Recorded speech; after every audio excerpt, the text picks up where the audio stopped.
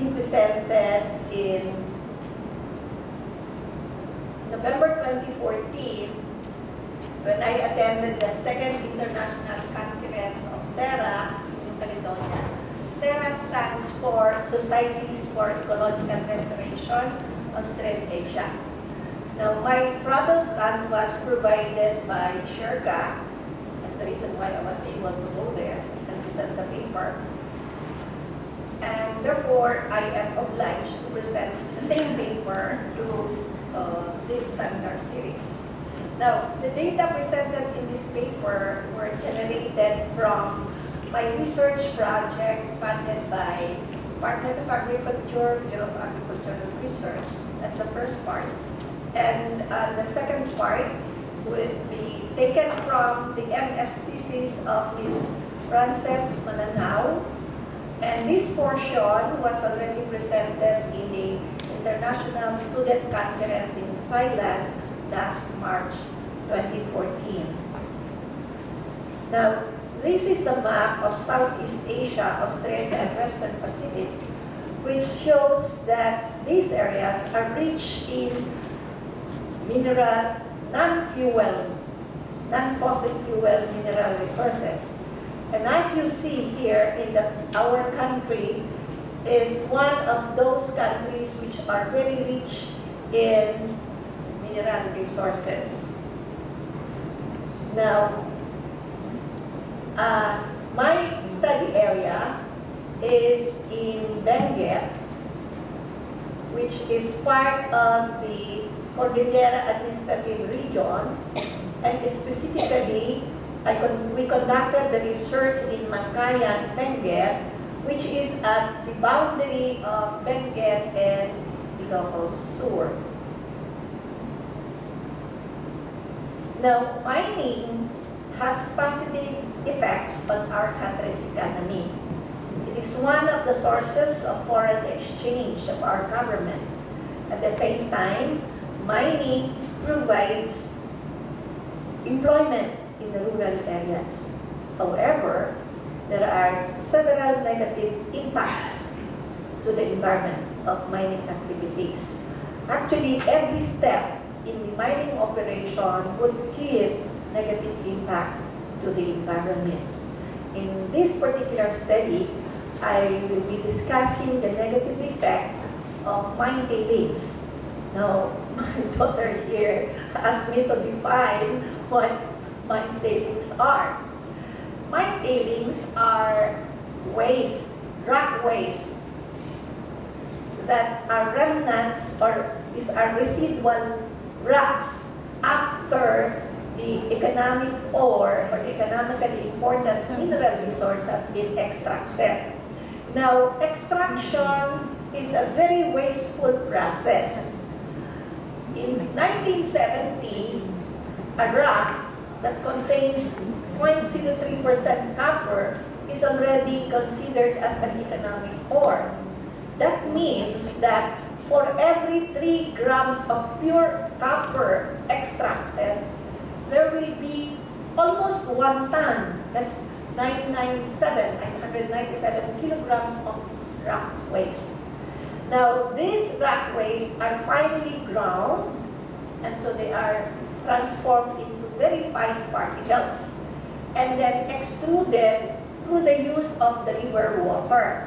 And so most often, this rock waste would be removed from the extraction site through the river system.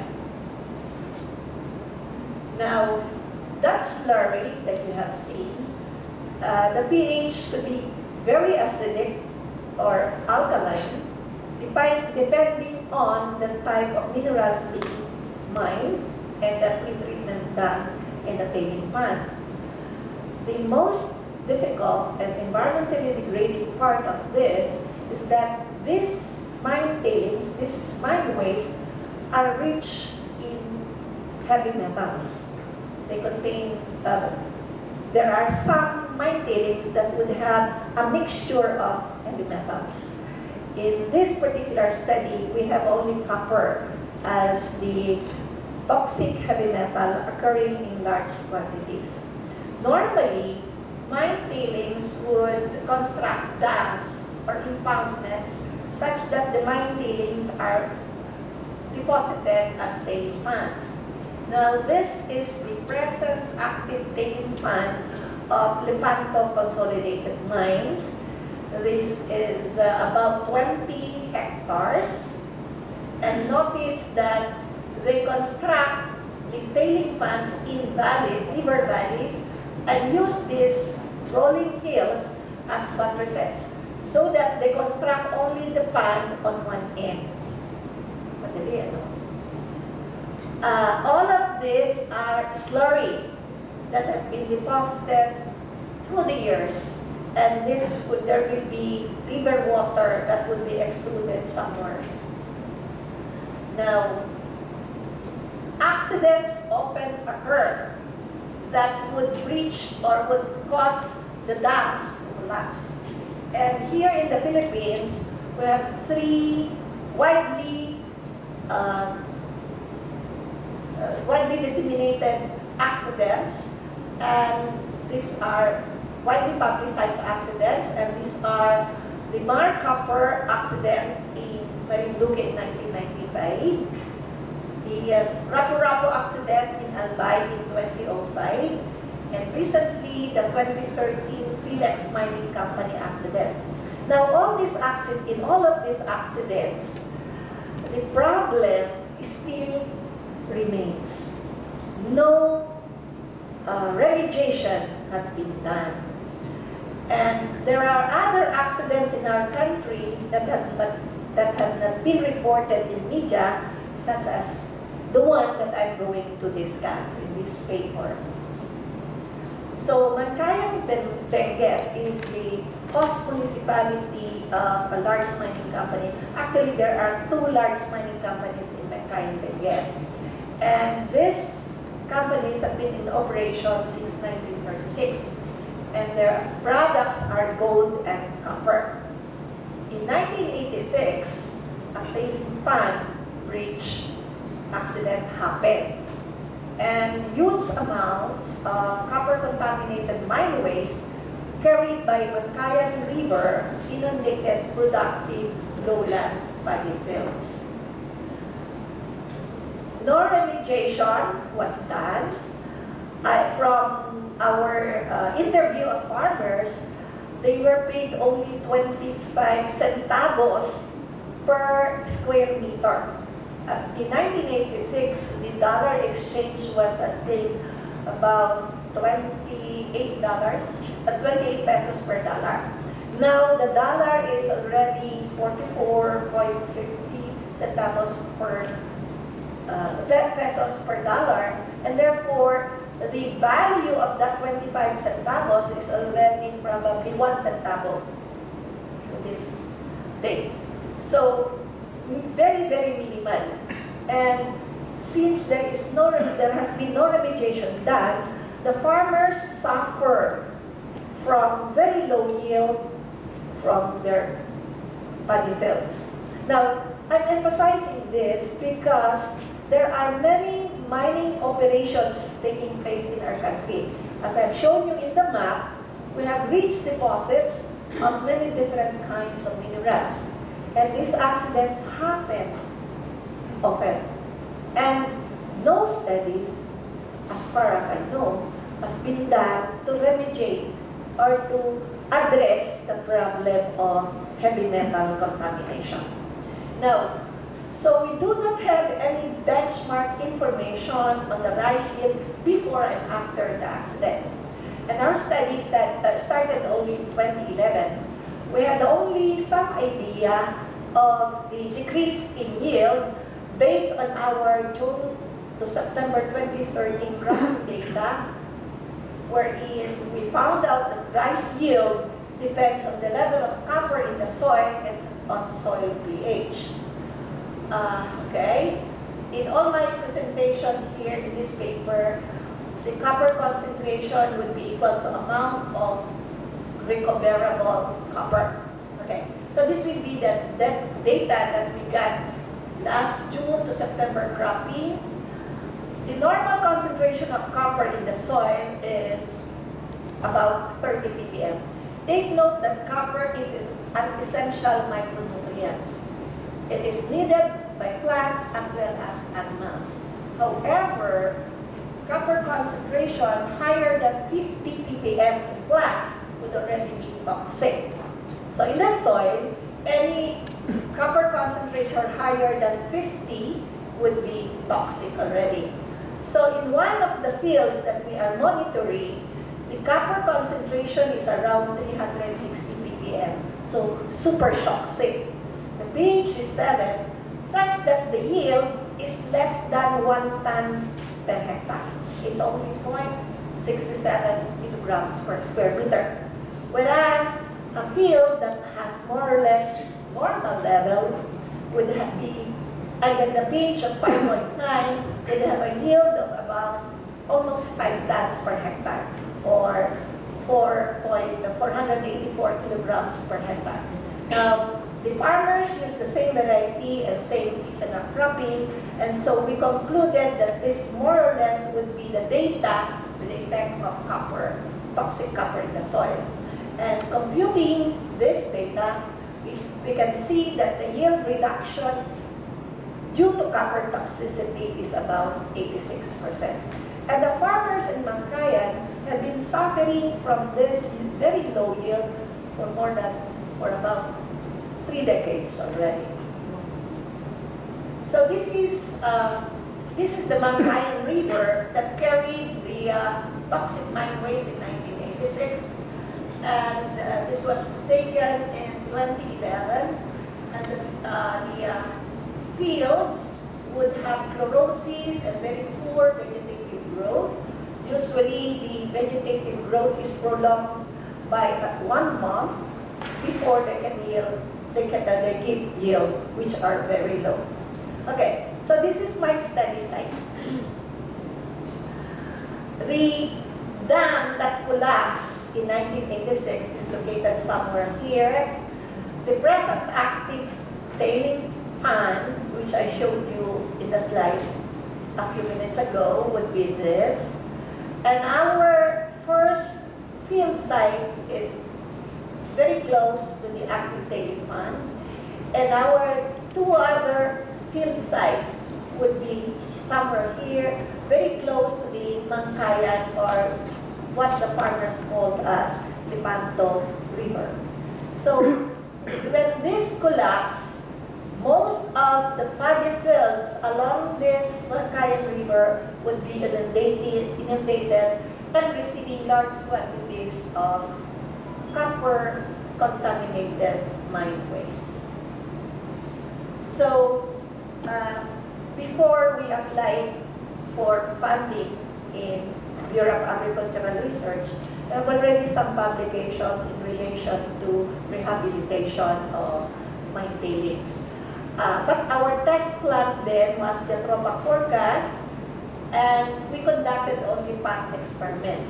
But take note, I used compost from market waste, and the concentration would be 16% weight by weight, which we were able to show significantly improved cation exchange capacity, water holding capacity, and soil pH of marginal grassland soil. And my student, Ms. Fontanilla, got contaminated soil from Marcopper in Bugpong, Marinduque, which has available soil copper of 212 ppm. But we were able to reduce this 212 ppm to a normal level of below 30 ppm. So what I'm saying is that we are armed with some knowledge on how to do phytoremediation of agricultural fields. So in this particular series of studies that we have done, we did this in the field rather than on pots, and we also used rice as our test crop. So we have 2 objectives: to test whether rice from compost can reduce soil copper toxicity, and also to test whether compost amendment will reduce the brown spot disease incidence. I'll show you a picture where the field is heavily infested by brown spot disease. Now, the brown spot disease is caused by Bacillus oryzae, and this is the causal pathogen that caused the Bangladesh famine in 1956. It's a very, very serious disease of rice, and this is induced in Mankayan by copper toxicity. So we conducted 2 field studies. The first study would use 8% and 16% compost concentration, and the second field study would verify, take note, this 8 and 16% weight by weight was based on the standard 2 million kilograms soil per hectare. That's the plow layer of soil. So that 16% would be 32 kilograms compost per square meter, and 8% would be 16 kilograms per square meter. That is so much. That's 32 tons per hectare, 16 tons per hectare with 8%. So the first field study was conducted in January to April, that's dry season cropping in 2012, and we have 3 treatments: control, compost added at 16 kilograms per square meter, and then 32 kilograms. We applied mineral fertilizer based on the soil fertility status of the agricultural field, in addition to the compost that was applied. Now, the compost was prepared in situ, rice straw, mineral, animal manure were mixed, then rice called variety was planted. Now, take note that the compost was applied only at 3 by 3 sublat in the middle of replicate plats, and then the data were taken in this 2 by 2 meter sublat. So, this is one replicate plat. We have 4 such paddy fields, but we got our data only from this 2 by 2. Compost was applied at 3 by 3 paddy sublat. Then the rice was harvested by cutting close to the roots. Okay, the second study was conducted January to April 2013, and the rate of application and the treatments would be 0, 1 to 4 kilograms per square meter. And another variety was planted. Of course, you have soil samples analyzed for copper content and soil fertility status, start and after rice harvest. Then disease severity monitoring was conducted at 2 weeks interval until harvest. And the measure of disease severity was done progressively under AUDPC, which is a methodology adapted from IRI. And then, of course, we have our data subjected to statistical analysis. Okay, the data from the first field study. Notice here at the control treatment, the grain yield was very low, only about 2 tons per hectare. But those treated with compost would be significantly different from the control, but the 2 treatments are more or less equal. Notice also that the shoot dry weight would be almost equal to the grain dry weight. Now, this is the stand of the field, which would be heavily infested with rice brown spot disease. Now, take note that compost application did not affect the disease incidence in our first field experiment. Why? Because the seeds that were used were taken from the same field, and the pathogen is seed-borne, so that even before planting the seeds, the seedlings, when they germinate, would already have the disease. So no effect. Compost application would have no effect. And that's the reason why we view it as a thesis problem for our MS students. But take a look at what happened to the copper. This would be copper in the soil. Notice that copper would be very high, about 280 ppm. But with compost application, one-time compost application, decreased copper level to below 30. And copper level of treatment 1 is not significantly different from treatment 2. Just the same as in yield. Now, look at the amount of copper present in the roots. So here, very high in the control, significantly lower in treatment 1, and much more significantly lower in treatment 2. So it means compost application would already decrease the amount of available copper that is absorbed by the roots. Now, the straw would have very negligible amount of copper, only 3 to 5 ppm, and they are no longer significantly different. Now, take note that even if the control has high copper content in the roots, the straws did not have high copper content. That's very significant because the grain did not have high copper content. So it means that the grains that are utilized by the people in Mankayan are safe because the normal level would be about 20 ppm. Tuwan-tuwa yung mga farmers, mga tao sa Mankayan when we discuss these results. Okay, so another very important result from our field experiment would be the significant effect on soil pH. Notice that this, with increasing amount of compost applied, the pH increased significantly. So 5.66, 5.95, and 6.12. That has a very significant impact because pH controls the availability and mobility of copper in the soil, especially acidic pH. Okay, so the results of our first field study would show that compost improves soil pH, making plant nutrients more available while reducing available copper. Soil pH is negatively correlated with soil copper concentration. Acidic pH means more soluble pH.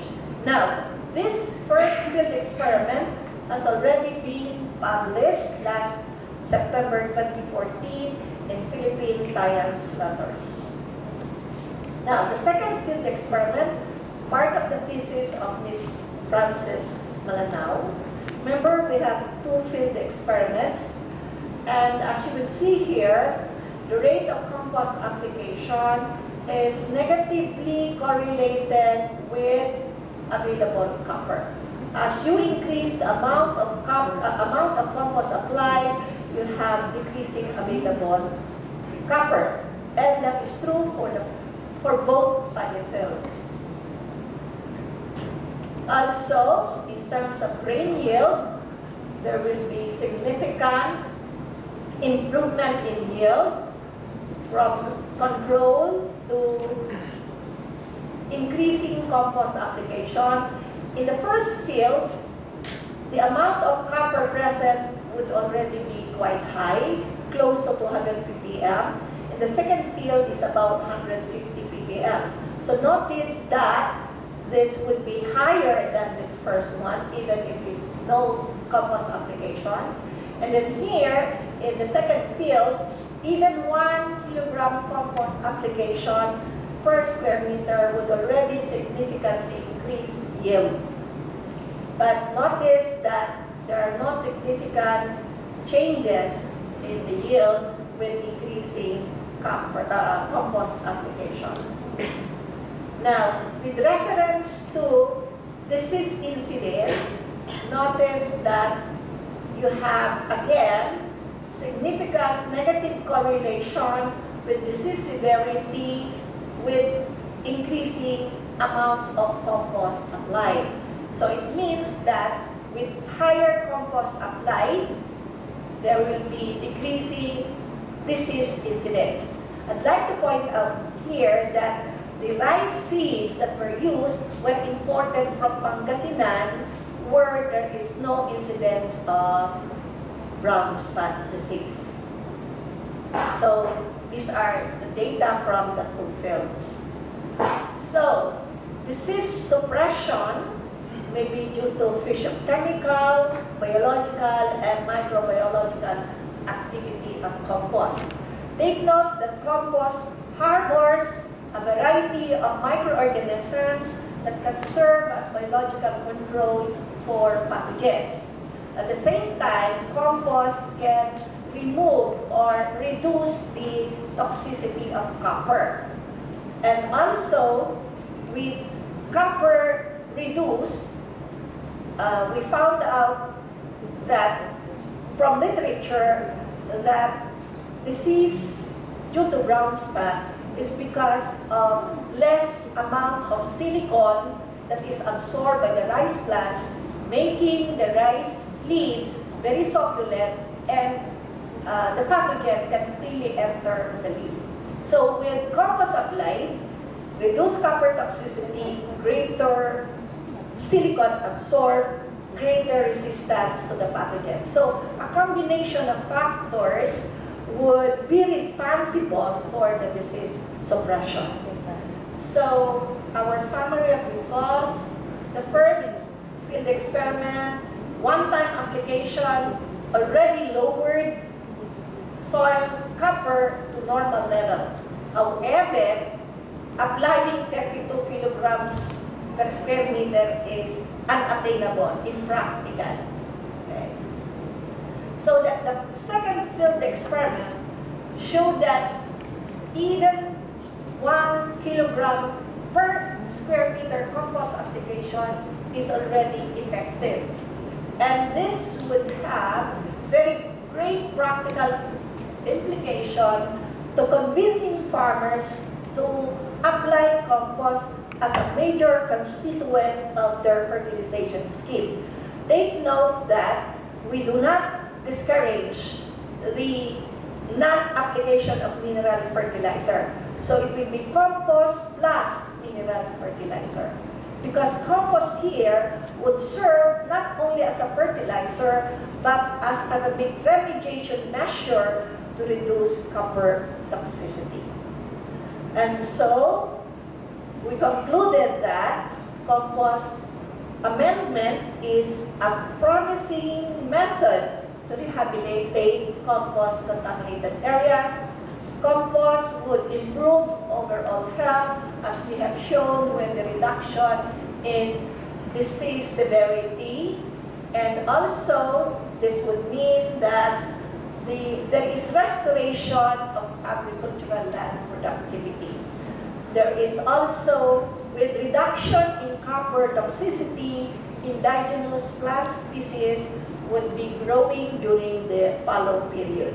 Now, from literature, because we have not verified this in our research, humic acids in organic matter would form stable complexes that reduce availability and mobility of heavy metals, not only copper, but most heavy metals would be rendered unavailable for plant absorption with application of compost.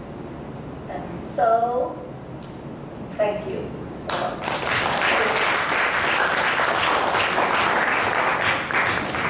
Thank you very much, Dr. Cuevas.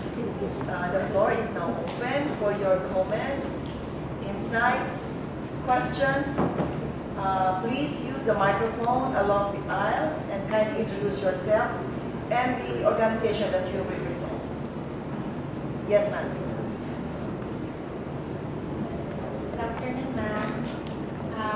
I am Marila Mateo, a graduate student of this university. Ma'am, my former professor. May I just know what is the composition of the compost that you applied during your field study?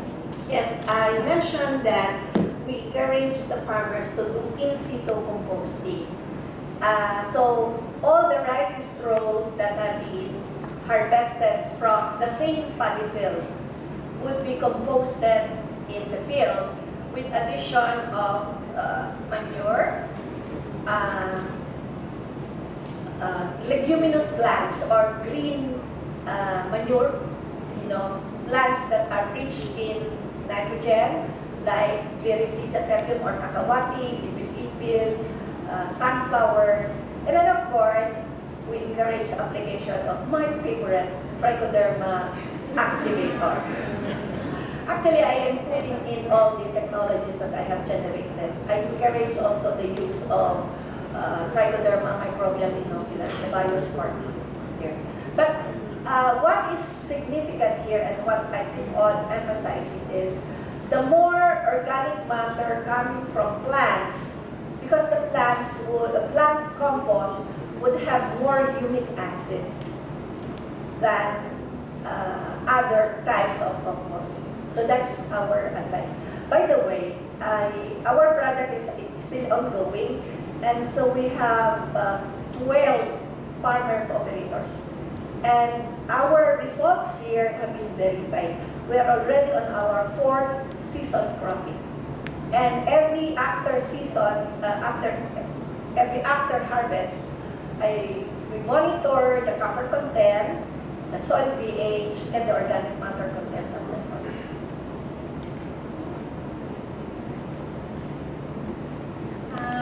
Ma'am, the use of trichoderma has already been established to really help the plant reabsorb the nutrients, right? So, do you think there would be no significant effect on the fertilization if the trichoderma wasn't there? Both the control and the treated would have trichoderma. So, the effect is already eliminated. Yes. Yes, ma'am.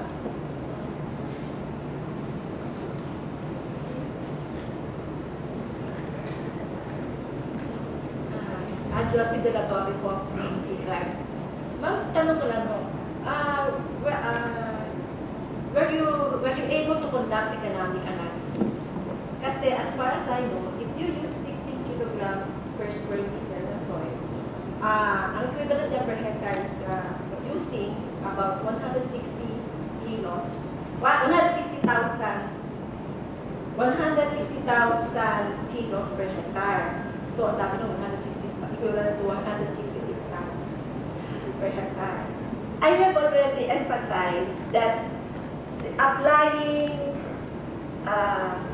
32 kilograms per hectare or 16 kilograms per square meter is impossible to implement. Yes. And so we are not implementing that. What we are implementing is the result of our NS student, wherein the rate of application is as low as 1 kilogram per square meter. So the 16% and the 8%, that's 32 kilograms per square meter and 16 kilograms per square meter, were applied only on experimental plants. And it was not even applied to the whole paddy field. It was only applied at the 3x3 subplat. Because it's really very, very impractical. I know that. So, the second field experiment wherein we applied, or the student, as one of the treatments, applied 1 kilogram, 2 kilograms, 4 kilograms. And we found out that 1 kilogram or 2 kilograms would already give significant results. And so, in our farmer cooperators, that is what we implemented. And we do not have any economic analysis because we do not have an economic person in our, or an expert in economics in our team. how did you apply compost? Is it during the time when did you apply it together with the inorganic fertilizer, or you applied it ahead of the inorganic fertilization? I followed the rapid composting technology that we have developed. It was applied as basal fertilizer. By the way, we have modified it with the BSWM, wherein the paddy field, the rice straws are scattered in the paddy field, and then trichoderma would be broadcasted over it together with the other constituents, the plant materials and the manure would be scattered all over the field. So they are already decomposed in the paddy field, and then plow under during the last harvest. So you have first field preparation, then composting for 3 weeks, and then the last harvest, the compost would be applied in the field, so that there will be less labor, and the compost would serve as basal fertilizer, then mineral fertilizer will be again applied.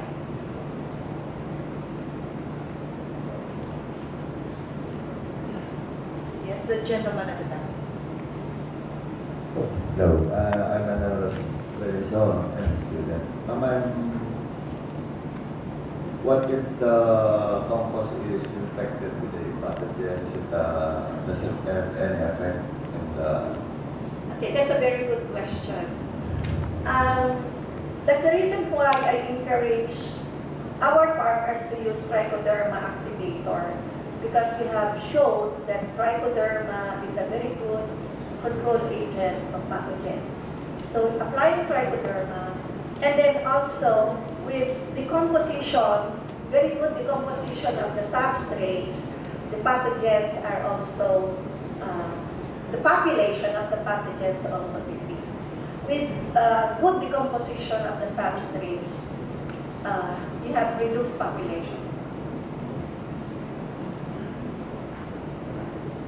Actually, that's always a question given to us, what happens to the pathogens, because they discourage the use of crop residues. They do not want to encourage recycling of the agricultural waste because of the fear of inoculating more pathogens into the field.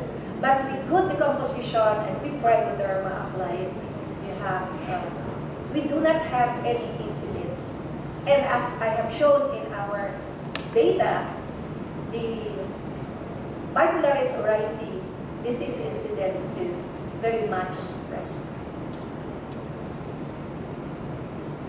Any more questions? Yes. Benguet, PhD student. I would like to know if in the soil, what kind of copper did you get? You get the total copper or the available copper or the extractable copper? Okay, very good question. Our method of analysis would give recoverable copper. Exchangeable copper would mean extraction using dilute acid. But plants, especially the roots, are able to extract more nutrients, not only copper, but nutrients from the soil, because the roots actually secrete some organic acids, which make the nutrients, whether it's phosphorus, whether it's copper, more available. So we go for recoverable copper, not just the exchangeable copper. Aside from the note that you've given from the literature that may be possible mechanism could be due to humic substances, possible reason why there were copper in the soil and some in the shoot and some in the grain. Is there any, or do you have any other explanation why or mechanism why it happened? Okay. Based on literature, I can cite two Pendeas. She mentioned that copper would be absorbed on the cellulose cell wall. Remember, copper is a cation, and the cellulose cell wall is negatively charged, partially negative. So you'll have more of the copper ions immobilized by absorption on the cellulose cell wall. And that is also a mechanism by plants to reduce toxicity. It's a mechanism by plants for reducing toxicity of the element in the upper portion. So I do not know if that is true for other metals, heavy metals. But Pendeas would mention this to be specific for copper. And so in almost all of our studies done, most of the copper would be in the roots, very minimal. And the mechanism is known as phytostabilization. With reference to humic, I have my student there, Jeremiah, who would be studying that effect of humic acid. He's still doing the experiment, so he cannot give any other results yet. Another question. Do you have any plans to study what could be the possible relationship or the possible soil-plant transfer of metals? I mean, I think you could do that. I think you could do that. Unfortunately, even if I want to, I'm already retired. I can probably give it to other. I'm more interested in convincing more farmers to do composting, and rather than going to the basic aspects, because I'd rather devote a few more years of my active life to help with the farmers. Thank you.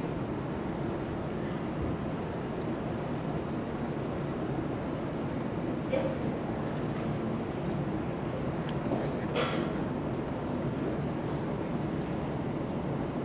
Hi ma'am, I'm Jerka Igalang, BS Agricultural Economics student.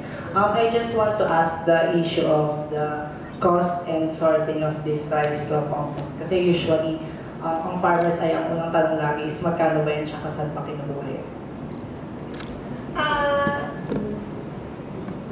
May maraming available na compost for sale.